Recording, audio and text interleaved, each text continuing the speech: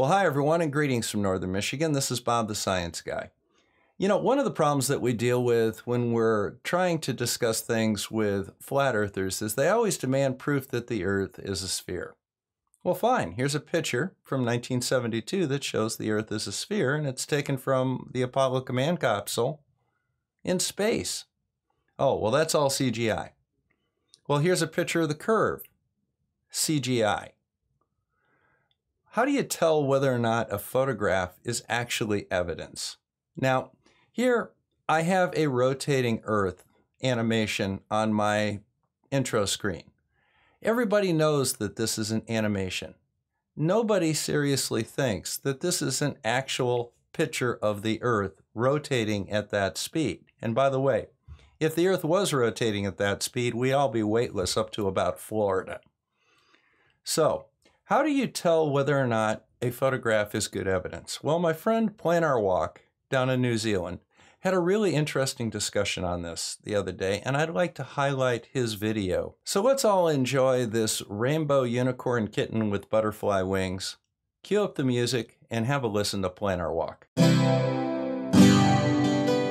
Ahoy hoy, I'm PlanarWalk, and something that a lot of flat earthers do is they ask for proof that water can stick to the bottom of a spinning ball. And so I'll show them photos from Himawari. And the immediate response to that is, well, those photos are fake. If I showed you a photo of a unicorn, does that mean that unicorns exist? But you also have flat earthers that want video evidence of stuff. Never mind that video is just a whole lot of photos. But then there's also flat earthers that want video evidence of curvature, and when you show them video evidence of curvature, they say, well, that's just a fisheye lens. So the question here is, are photos and videos an acceptable form of evidence? And it's not just a simple yes or no answer. Take, for example, this video that you're watching right now. Is it evidence that I exist? Now, one could argue that it's not evidence at all because it's just a bunch of photos and sound waves. But that ignores something that really helps when you're trying to come to a conclusion about something. Context. Now, the first bit of context is, how realistic do I look? I think I look pretty realistic. However, that can be explained with CGI. CGI can make some pretty realistic looking people as well. So what about my voice? What about me saying stuff? Well, there's always the possibility that an AI exists that can replicate people's voices. Now, if there was no other context, you could conclude that I don't exist. But there is more context. So the other context is, I've been on quite a few live streams. I've been on my own live streams, I've been on Team Skeptic's live streams, I've been on the Silly Shills show, I've been on Fight the Flat Earth's live streams. Now that would be incredibly difficult to fake because you would need to have someone generating responses on the fly. Not to mention another bit of context, cost. It would cost a lot of money to have a CGI version of me that looks and talks exactly like me. It would be a hell of a lot cheaper to either A, have a person talking to a camera like what you're seeing, or B, just have a stick figure that I do a voiceover for. The amount of context around the existence of myself means that I probably exist. There's no reason to think that I don't exist. So let's apply this to possible photos of unicorns. So how difficult would it be to fake a photo of a unicorn? Pretty easy.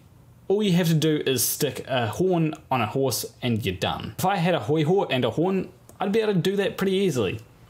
Also, hoi-ho is te reo for horse. Now, it is possible that you could add further context to an image of a unicorn. It's just that it's very easy to fake an image of a unicorn. Now, how about something a little more difficult? How about an image of a dragon? That has been done. Game of Thrones has heaps of images of dragons. But the context of that is they generally don't appear outside of the media that they're in. So what do I mean by this?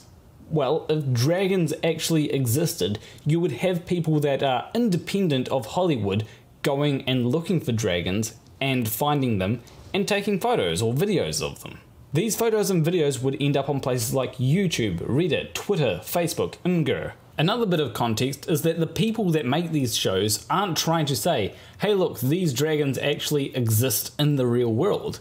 They actually show them creating the dragons. So let's move on to the Himawari photos, the ones that flat earthers like to claim are all CGI. So it would actually be surprisingly difficult to fake these photos because people have gone ahead and verified that the weather patterns seen within these photos are correct. So this means that if you were to try and fake the Himawari photos, it means that you would have to gather weather data from weather stations in New Zealand, Australia, China, North Korea, South Korea, Japan, and Indonesia, and a few other places as well. Good luck getting the North Koreans to agree to give you their weather data. Now, not only would there be a lot of cost involved, there would be a lot of work that would have to be done to make sure that these images have nothing wrong with them.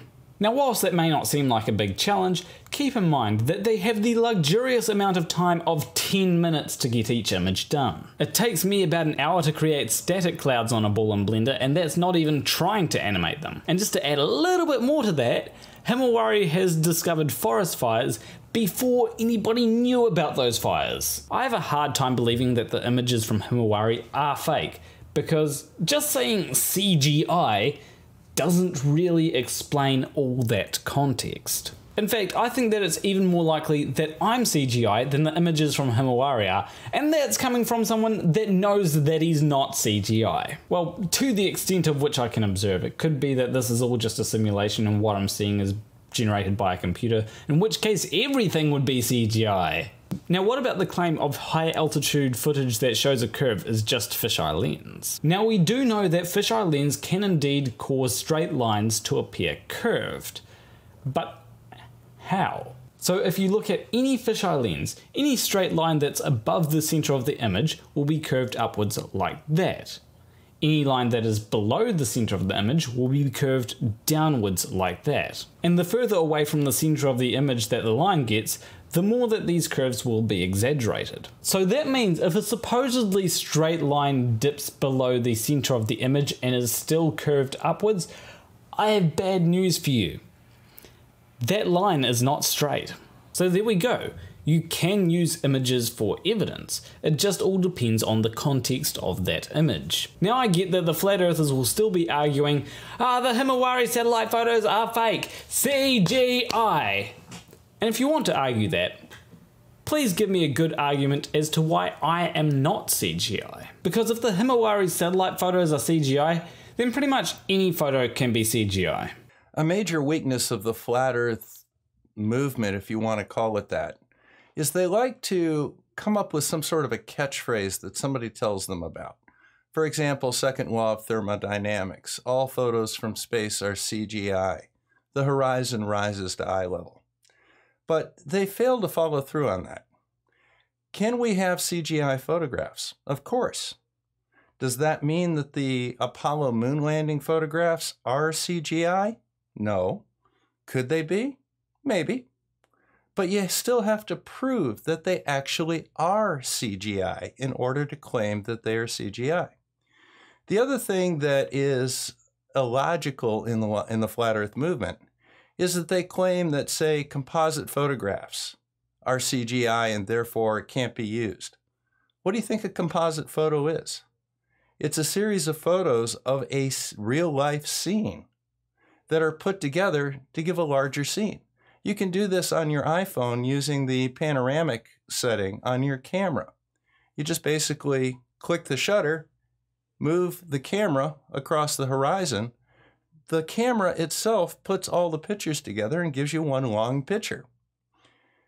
This is not CGI in the sense that it's something that is faked. It's real, it's just processed.